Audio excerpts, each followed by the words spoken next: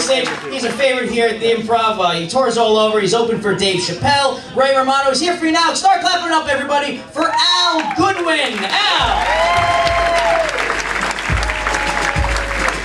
All right. Let's hear it for Brian again, yeah? Awesome.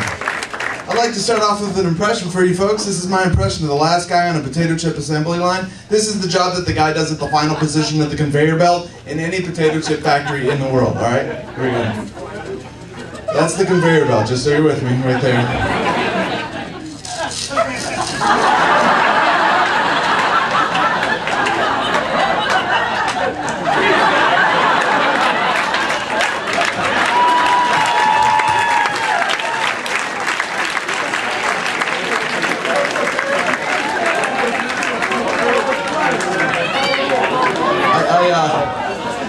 I actually got second place on America's Funniest People for that joke a long time ago.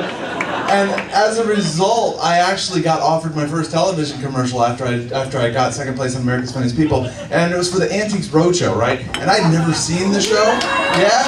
I'd never seen the show, but they said, we want you to do the commercial. So I had to start watching it to figure out what it was about. If you haven't seen it, it's these people who bring their antiques on, and these expert appraisers tell them how much it's worth. And there's only really two kinds of situations on that show, I found out. The first kind of situation is a guy who thinks he's got something really valuable, turns out, oh, not so valuable, right?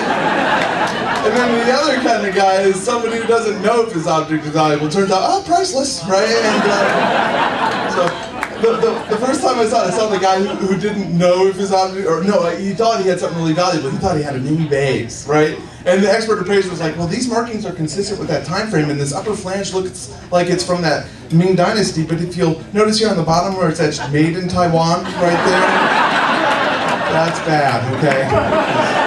Because it's in English.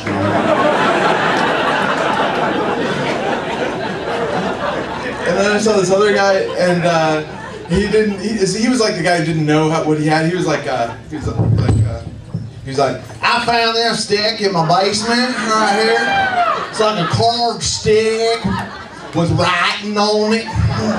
What you think that's worth right there, that stick? And the expert appraiser was like, sir, this is the staff that was used by Moses to part the Red Sea. You might want to put that in some bubble wrap. Just like an auction.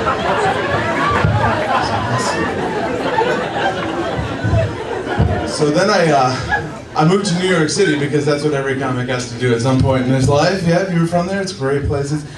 It's a tough city, man. I had to learn how to survive in New York City, you know? And there are good techniques I can give you. One of the first things on my list of tips to give people, avoid other people. That is way up there on my list, all right? And I learned a really good technique for avoiding other people in Times Square. Because right in Times Square, the people who you're trying to avoid are the pamphlet flyer people. Because they're trying to jam something in your face all the time, right? And what I learned to do, here's a good tip, ready? Carry something in both hands at all times when you were in Times Square. Because then you're full up, you can't accept anything, right? I always used to carry an umbrella and a handgun. I'm full up, all right?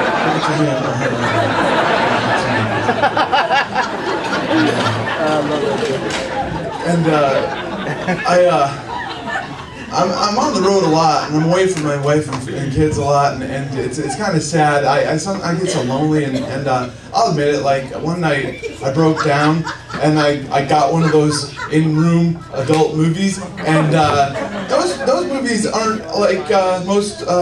Romantic relationships, I don't think they accurately depict, not any that I've ever been in, at least. I mean, like the whole spanking thing, I mean, I've been married 13 years, I've never spanked my wife, right? And then I started thinking maybe that's what we're missing, right? And turns out, nope.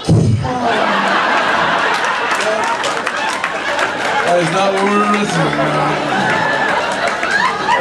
That is really something you need to start early on in the dating process. You want to establish that. You don't wait 13 years to pull that one out of your bag of tricks. Because that'll spark some conversation. Maybe the talk on that one goes down. She was like, what got into you? I was like, oh no. I saw it in the movie. You don't like that?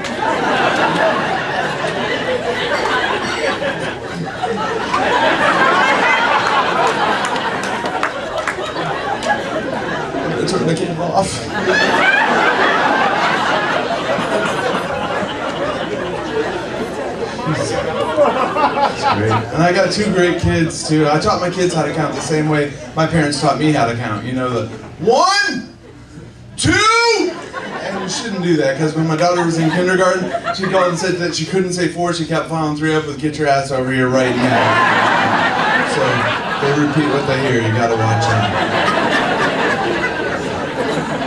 My daughter is from my first marriage, and I have full custody of her, and which is really hard to do because I'm a lesbian. And she's 16 years old, and she's beautiful. I'm very overprotective as a dad. I had her tubes tied last week. I'm just kidding. They wouldn't do it. She's a great kid. She's got a lot of good common sense, more than I had when I was her age. You know, I was more of a partier, you know, when I was in high school. Yeah, which isn't good when you're dyslexic, because I would stand by that drug-free school zone sign for hours, just waiting.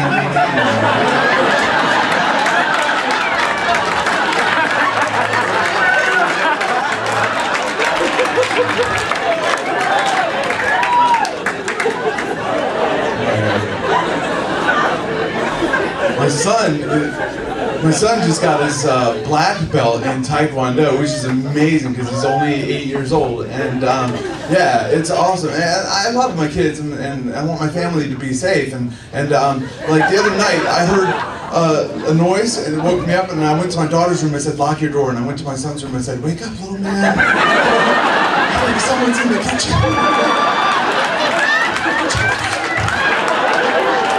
Get your belt."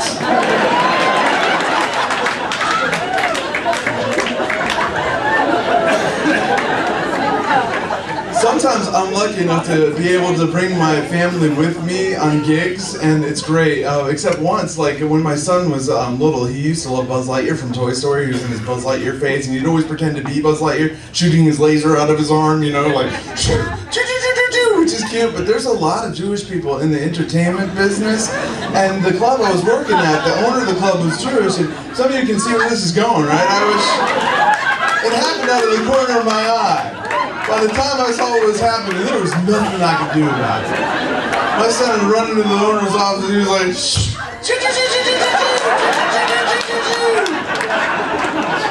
I was worried. But thank God that owner had a sense of humor. By the time I got to his office, he was standing behind his desk going, "Gentile, Gentile, Gentile, Gentile." That worked out great. Thanks so much.